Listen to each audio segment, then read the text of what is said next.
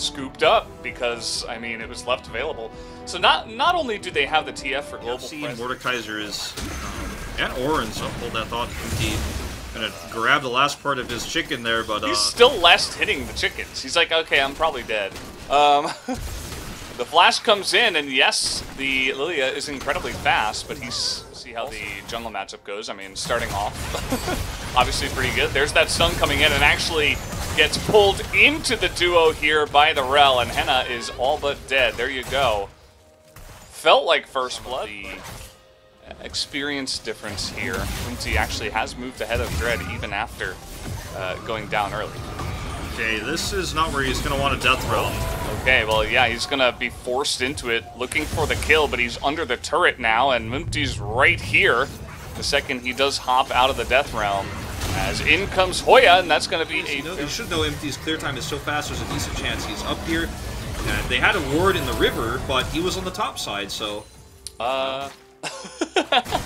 What is up with the solo kills in this game? I don't get what is going on. Afreeca get the one solo kill of the mid lane and also the Infernal Drake.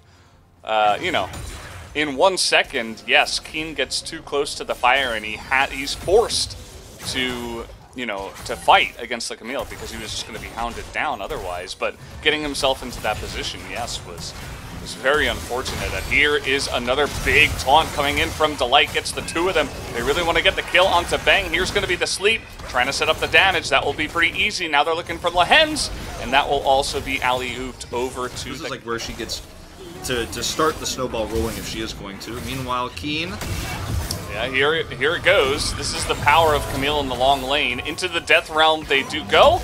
Not able to dodge the Q, actually, from the Mordekaiser. Let's see if Lava can help out. The flash underneath the turret will be enough. Destroyed.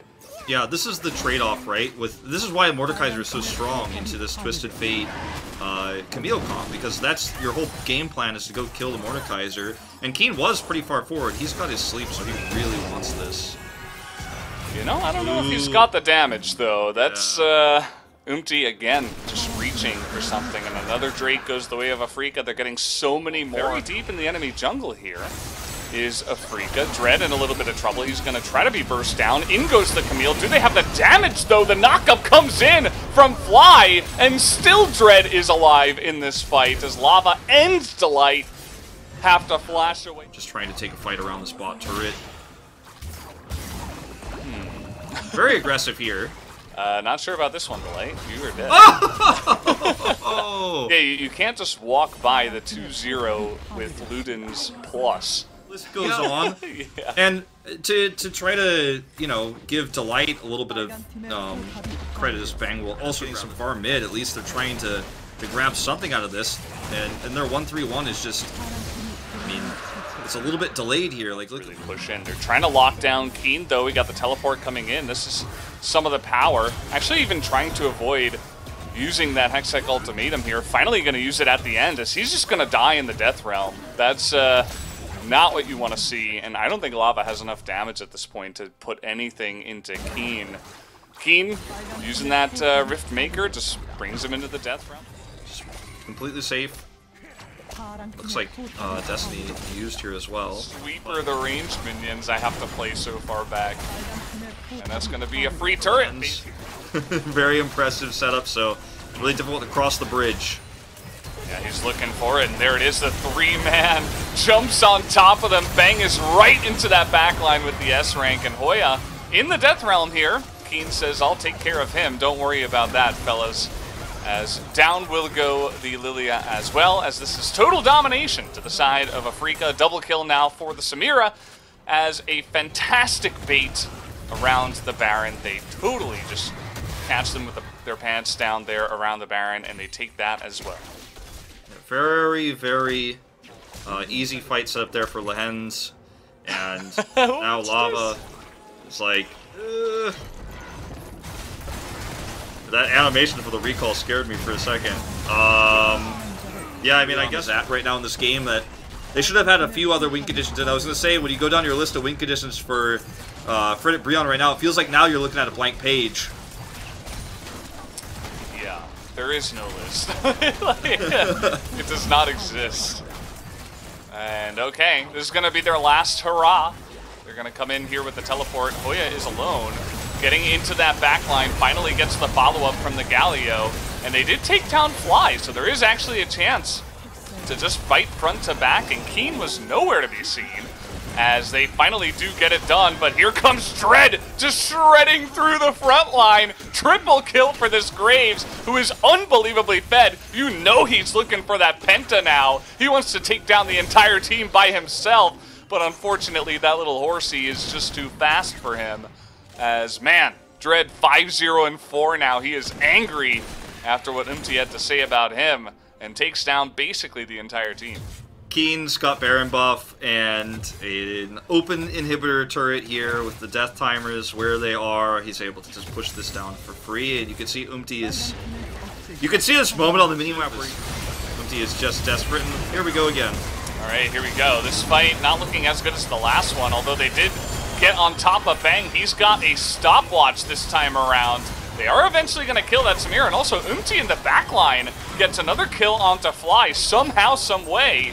Fly keeps getting caught out here, and the Elder Drake is up. Yeah. Is there even a chance that Fredit BRION could potentially win this game, as they've taken a very nice fight in their favor, although Delight is definitely going to die. Keen is a read boss. Yeah, Keen has something to say about it. Lava's coming back in. Bang, the flank angle is good. Actually, looks like it might just go for the steal.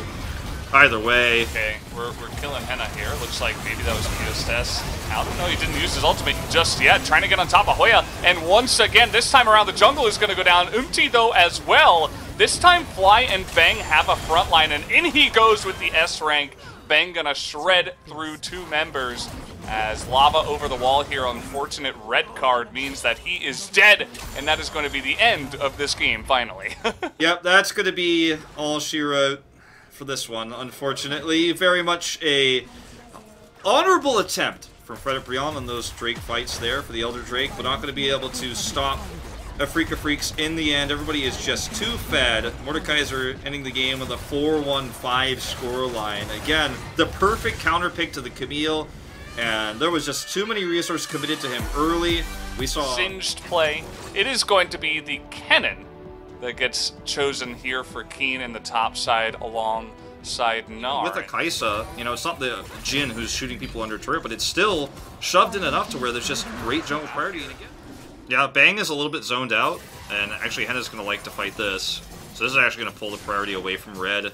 But look at this delay. Oh, coming on in, but a three-man charm comes out, and a big blast plant is going to get Fly over the wall here in a bit of a precarious situation. But look at the two members of Bro up here. They're just getting hunted down by the Kaisa as the cleanse comes in. No execute onto Bang from not been able to do anything comparatively. Oh, Delight is way out of his league trying to grab that ward. He gets the grab at least on the Bang, but I don't know if Bang really cares. Here's Umti. Yeah, here comes the Pantheon in, and okay, just gonna snipe him down, just Lehens. Here as well. We'll find out what that soul is going to be here in just a moment. If it's Mountain, it ends up being pretty nice for Dread. Oh! Yeah. I mean, we saw free third Drake at least. We'll see if they even consider going. Again, in those situations, they don't get anything. Keen wants to engage here. Yeah, he's going to get exhausted. The exhaust taken by Delight in this game for exactly this reason. Delight, though, getting incredibly low. Keen going to get burst from so far away, though, as the Olaf is going to have to come in here and try to help out. Is going to Gore Drinker, desperately trying to get that damage onto Henna, but... I just feel like that's kind of the goal right now, is to dive that. Yep, there it is. Just waiting in the brush. Easy charm into easy death of the enemies. Hey, he's going to make up for it with his control ward, right? There we go. Not bad. Puts down his own zombie ward. Is also going to sail wide. The big one hits a lot of them. Here comes the Pantheon in with the Mega Gnar, but Keen immediately into the backline, able to get huge backline access, but doesn't have much help from his damage dealers as they all get zoned away. In comes Bang, though, able to take away that front line. Gonna get sniped down by Henna. They just can't clear it quickly enough. Yeah, and so that is going to go the way of Afreeca at the end of the day. So Cloud Soul, this is one way to force a fight, right? You turn off of the Baron. But they know where Keen is, and a lot of damage already coming out here from the Aphelios. Dread in the front line, nearly taken out, and Keen found out, has to Zhonya's early, has his flash, gonna go into the backline, but no more Zhonya's. Here comes Bang. They take out Delight, but that is not a trade that Afreeca are going to like. Hoya doing a ton of damage in the front line. Here comes Lava going man mode into the backline. Not sure about that one. He's gonna get burst down, and down goes their sustained range damage just like that. And there's the route onto Umti, now trying to get that kill, and he will, but at the end of the day, this will be a nice fight for Afreeca as they'll look to pick up the ace by taking down Hoya right here. And there's no way for him to get out. A triple kill. Elder Drake here for Afreeca with the respawns coming through. Oh no. That was simply just waiting at the moment. Might try to flank on the left side as they engage in, but it's just simply not going to be taken. Low and safe, they're playing it on the other side of things because they need to buy time for that Baron buff to expire, so maybe they can win that next fight with the extra poke. I mean, this is siege damage they have defensively with Lava that is going to start to stack up here. So hard for Afreeca Freecs to end this game right now. They're giving them a lot of space.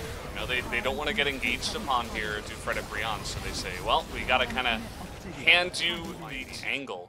There certainly are ways for Fredit BRION to come back in a very late stage. Like, counting their lucky stars, they still have a chance to come back in this game.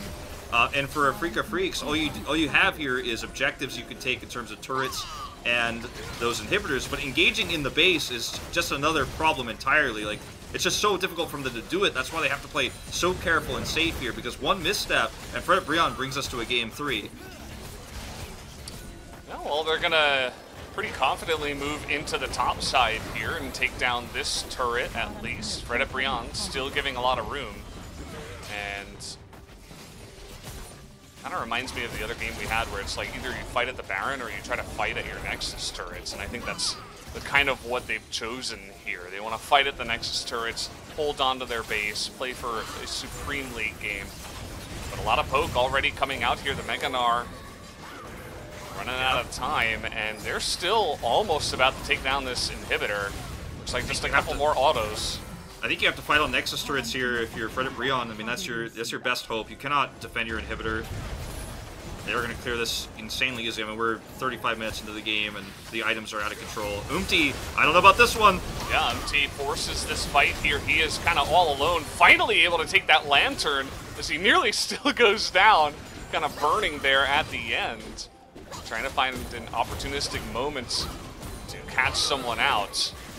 But huge shields now coming out here, able to get on top of Hoya. There goes the Pantheon into the backline, but also is the Kennen. And into the backline he goes, but Lava gets a huge amount of damage, shreds through that backline, and Bro may have just held on. Lehen's just barely able to take that kill down, but now it's only Dread who's going to have to try to run away from this one.